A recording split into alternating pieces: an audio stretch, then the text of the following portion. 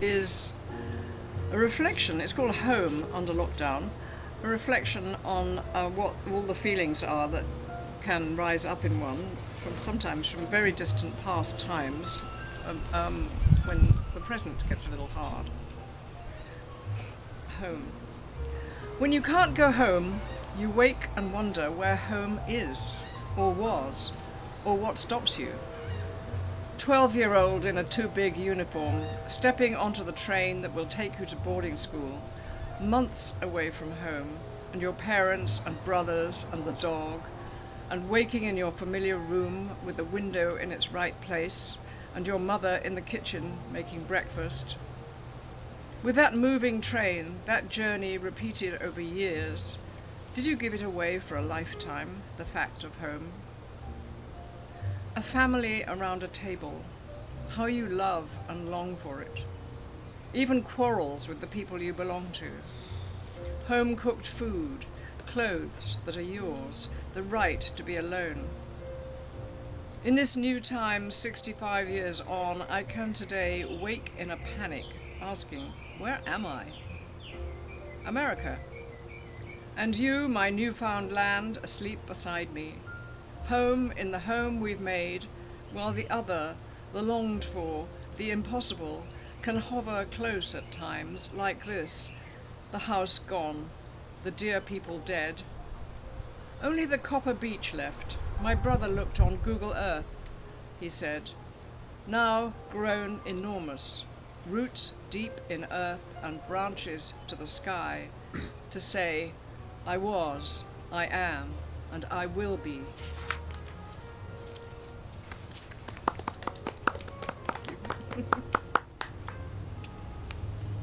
Buzz always has the best. Yeah, and that feeling, like waking up. Really? I have that feeling waking up in hotel rooms and things. Yes. Where I don't know where I am, Yes. and you know. It's a real hotel room feeling, yes. Yeah. Yeah. And everything's in the wrong place. Yeah. Yeah. It sometimes seems to take ages to get to realize where you are. Yeah, it's strange. Go, Ben. Okay. Rise, rise! I promised to never look again into a person's eyes, see pain, and do nothing about it. And so I was looking, and came face to face with the gentle, magnetic eyes of a master of this. He gave me a gift. He let me see what he was doing as he entreated me to his game of uplifting souls. His mission to uplift each and every soul he came in contact with, and to leave them feeling better somehow, with a sense of validation, having been fully seen and regarded and acknowledged for their purpose. He said the greatest gift he could give anyone was the encouragement to meditate. Be still and rise.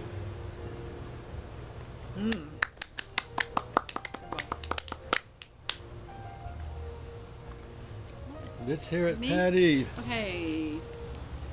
Funny or one last more serious one? Funny? Serious. Okay, serious. Okay. I brought everything out. Oh, here.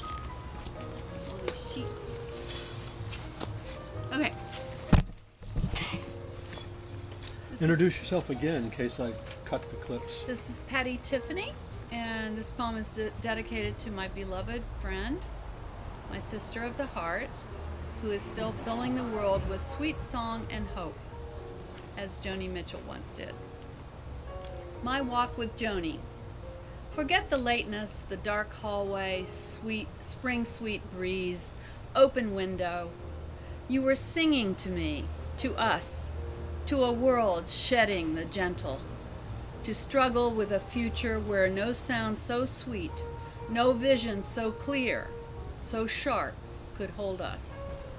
In a melody and embrace of art and music and dreams, of butterflies once bombers, hands held in a last circle of happy hope, that two friends and their love could outlast the onslaught of heartless information droning the hours, stealing our senses, outer layers taken, touch gone away.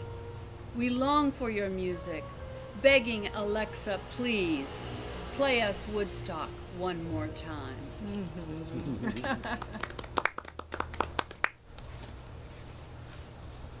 It's going to end on an up note. I love this poet's song.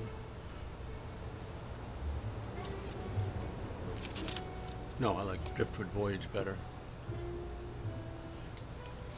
I'm Alan Meese. This is Driftwood Voyage, an ode to a piece of driftwood cast onto a sunny beach in Stuck Island. The music will not last, but driftwood will drift until God finds the beach. Drifting along, it doesn't blow the wind, and it doesn't set the current, and it doesn't even know where its journey will end. But it goes God's way, becoming more beautiful as the splinters wear away. And now your ocean voyage long over. Roots are dry and warm. Roots from the earth torn, leaving one great footprint in the turf of yesterday. Cast to the wave, you left your grave, but you found your freedom born. It's about changes. Don't regret them. Thank you. It's been a wonderful meeting. The 43rd year of unbroken chain of Key West Poetry Guild reading since it was established in 1977. Thank you, and stay healthy.